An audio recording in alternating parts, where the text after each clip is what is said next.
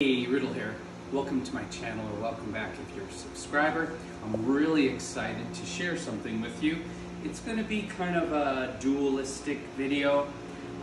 One is I want to show you how beautiful and easy it is to bring art into your life. The one thing that I think is so sad, especially for people who are creative, who consider themselves artists, is I go to their space, their apartment, their house, and they have no art anywhere. You know, and there's a big correlation, there's a big thing with both prosperity mentality, wealth mentality, and happiness, and surrounding yourself with beauty. This is one of the reasons that people have gardened for centuries, even people that don't collect art, because it's the same idea of surrounding ourselves with color and with beautiful things. And I just happen to be one of those people who's both an artist and somebody who needs to be insulated, comforted with an exorbitant amount of beautiful things in my environment. I have the luxury, of course, of making my own art, but it would be pretty cheesy if I just filled my home with my own art, so I do support other artists. The one thing I have to also share with you is I have a book coming out, ding, ding, ding, any day now, and no, it will not have this big line across it. This is a proof copy, so you have to have the book proofed before, of course, you put it up for sale in case there's anything wrong with it. So what I want to show you is I did not cheat and use AIs. I did not use artificial intelligence to create any of the illustrations in this book, and I actually hand did all of the fonts myself too, kind of like a modern Victorian style. So you're getting a really quality product here. Another thing about this book that's really cool is I paid the real wage. I paid the real wage, and everything in this book was done in America. It was printed in America. I paid a graphic designer a good wage.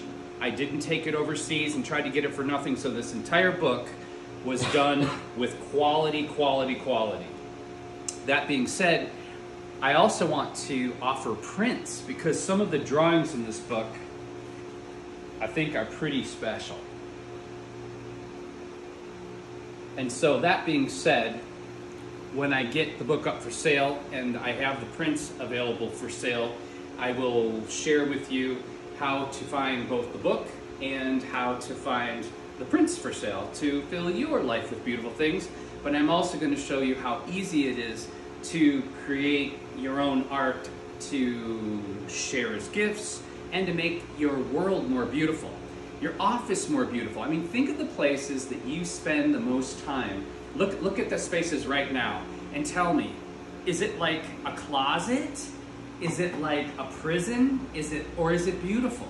I mean, the difference of hanging a beautiful painting or a beautiful print in your office every day and looking at that versus looking at a blank wall or a shitty calendar, it's a game changer, a huge game changer. And the same with your home. Okay, let me show you what we got going here. So there are a lot of companies online that do canvas printing. They will also print on metal or acrylic. And I just learned how beautiful things are to print on metal because, and to print on acrylic. Because usually I go for the canvas when I'm trying to do a high quality print. I'm not really into the paper printing so much online because that's a whole nother world. You have to really make sure you're getting quality paper and have a lot of control with that. But this company is out of Florida, and the crazy thing is the turnaround time they have. I ordered these prints literally maybe 4 days ago, and they're already here. And this is a treatment that's printed on acrylic. And you can tell the beautiful packing job they did. You know, that makes a big difference when your baby's in the mail, or especially if you're doing a rush to get to a client or as a Christmas present. And I have to say, the canvas So the poster is the cheapest. Canvas is the second least expensive. The acrylic isn't exactly inexpensive, but I love, love, love the treatment of it.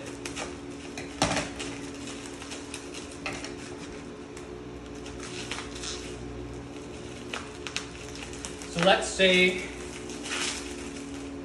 you don't even consider yourself a serious artist, but you did a beautiful drawing of something or a beautiful painting of something. You can reproduce that with a high quality photograph. And the great thing is, most of us can take a high quality photograph with our iPhones now because the pixelation is there. But you can also use a free program to put your photograph into to digitally enhance any of the flaws or anything you don't like about it and to sharpen it and what have you. Okay, first I want to show you this one. So this was a piece of glass that I had painted. Are you ready? This is going to be exciting. Let me get out of the way over here. This was a piece of glass I had painted, and sadly, it was huge. It was a giant door. I put it outside because they said that the glass, that the paint was waterproof and weatherproof, but it wasn't, and the entire thing got ruined. But look at how it printed on acrylic. And they're running a lot of sales right now. This particular company, I'm going to give you the information for at the end of this video. But they had a Black Monday sale and a Black Friday sale that the prices were crazy. I mean, just unbelievable. Isn't that beautiful? Yeah. So I'm going to show you another example.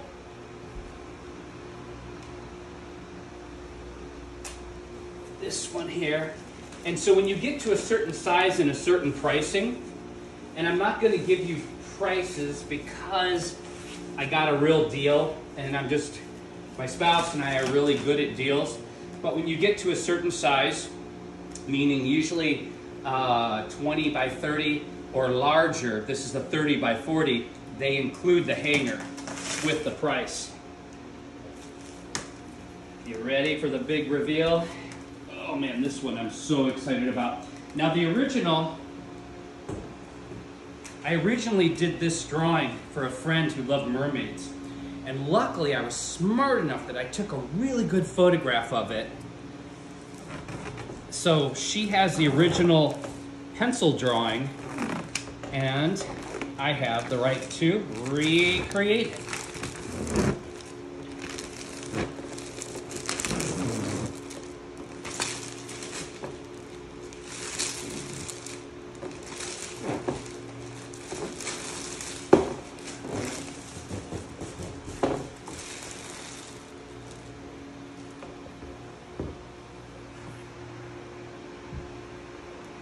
So this one is not in the book, but it will be in a future coloring book. And so this is a drawing that's been inverted and then printed on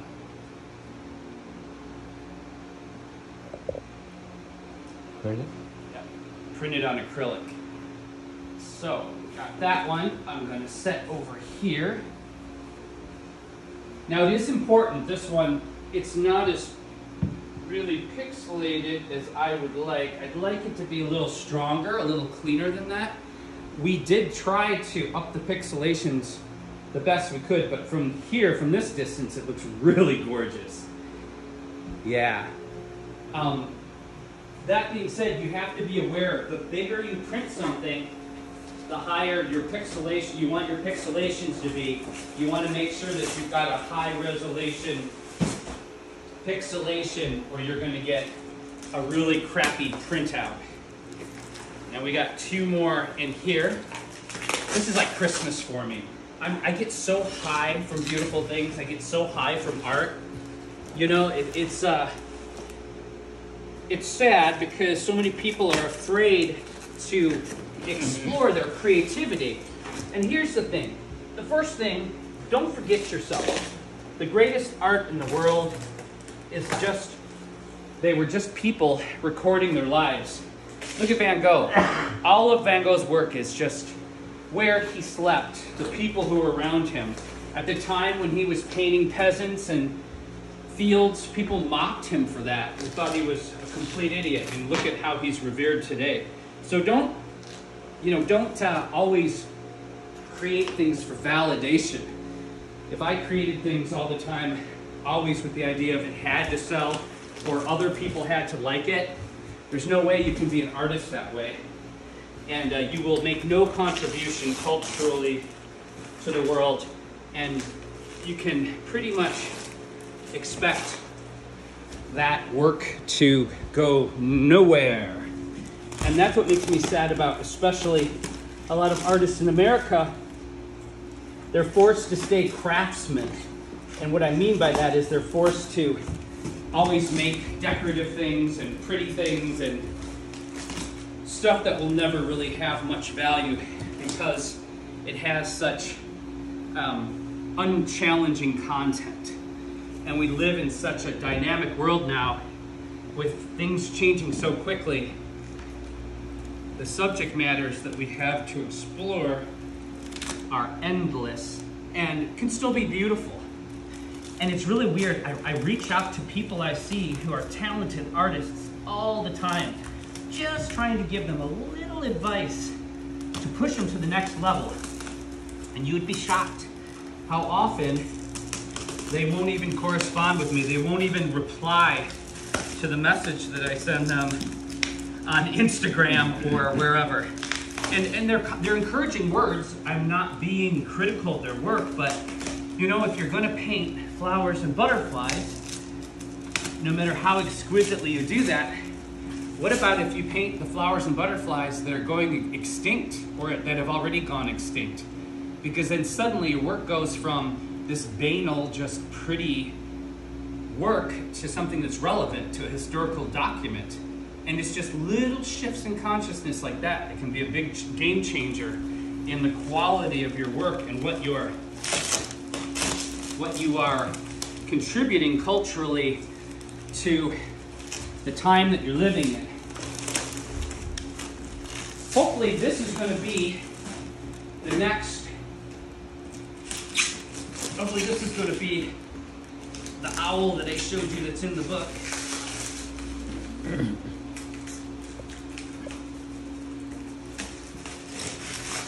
I hope you're as excited as I am. You probably stopped watching the video by now. I hope not. Hopefully it's just like that woman who opens up those stupid candied eggs for kids, and people just sit their kids in front of that mine rock for hours so they don't have to educate them or spend any quality time with them. Well, I hope I'm at least half as interesting as she is. Okay, yes. We got some money. Are you ready for the reveal?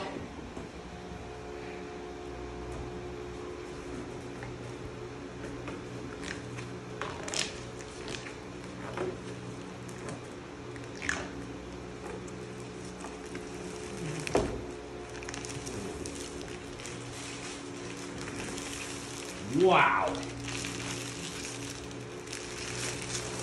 So this is from the book, and these are the prints. These are simple. This is the kind of stuff that will be available for sale.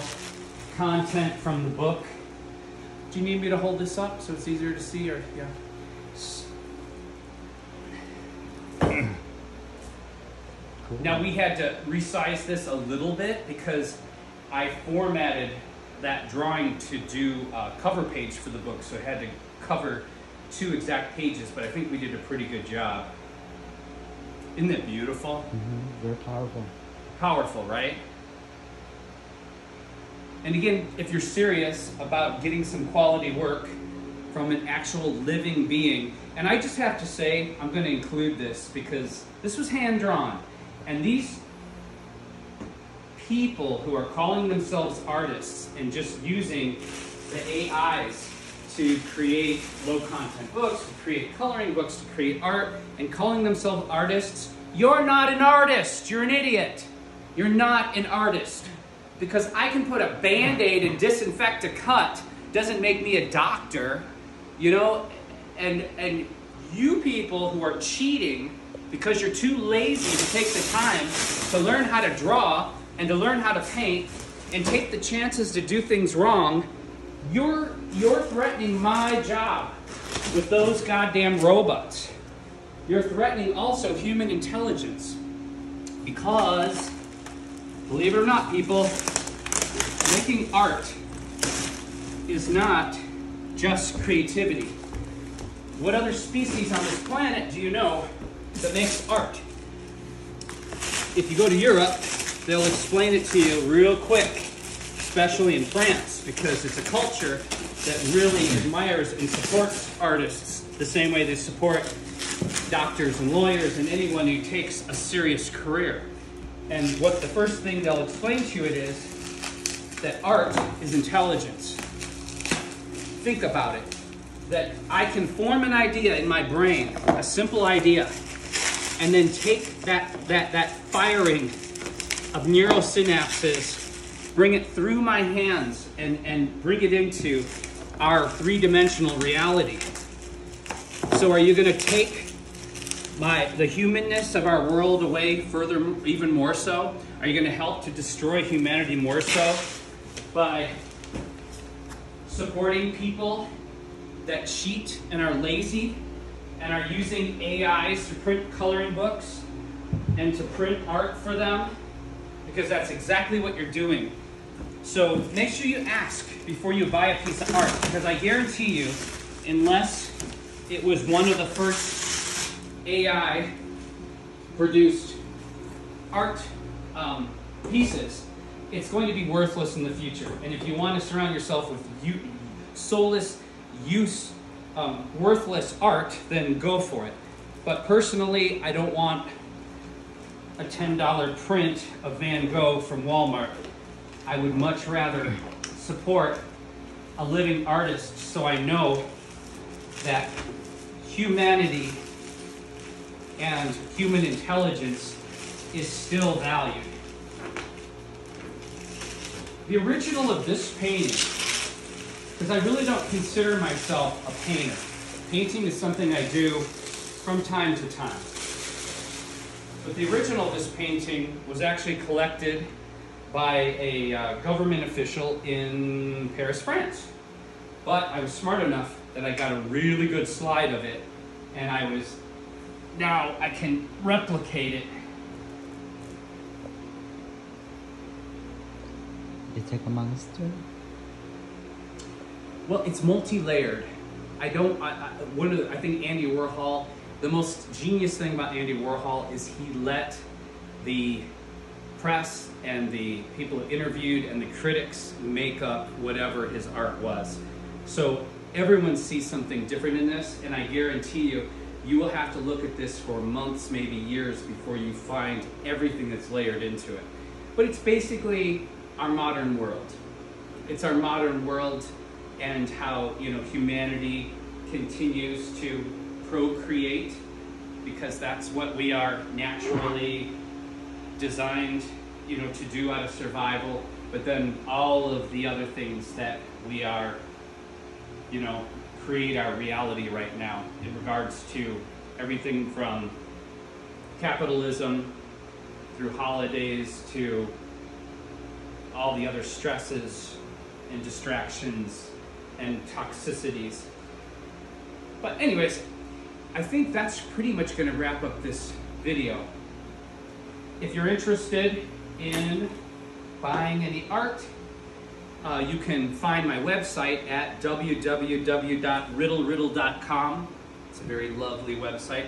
Or you can reach out to me. There's a lot of ways you can reach out to me. You can find the artist Scott Riddle on Facebook. You can find the artist Scott Riddle on Instagram. I will post all those links in the description page. And yeah, and I also love taking commissions. And that's another crazy thing. Oh my gosh. The last year, because I finally have a little money, I really wanted to support people who were calling themselves artists. And I reached out to 5 different artists, and not one of them was willing to take the challenge I had for them, this simple commission. And all of them were brilliant artists, or I wouldn't have reached out to them to begin with. And you know, I wasn't like, I was willing to pay whatever the price was. It wasn't that there was a dispute about, you know, reimbursement or what I was going to pay them or anything. But the fact was, they're just so in their box. They were just very threatened with the idea of getting a little bit outside of their box. And so, you know, being a professional artist, I'm very critical of that, of artists that limit themselves, or artists that shy away from opportunities, business opportunities, or challenging opportunities, because, you know, I've paid my dues, and to me, that is a big no-no if you're a professional artist. I mean, you should at least take the time to consider it. All right, thank you very much. If you like my quick money-saving tips, rants, raves, garden wisdom, and occasional magic, and lots of art, please subscribe. It helps. Share and all that stuff. Take care of yourselves and take care of each other, because I believe how we treat each other in the streets is our ultimate reality. Bye for now.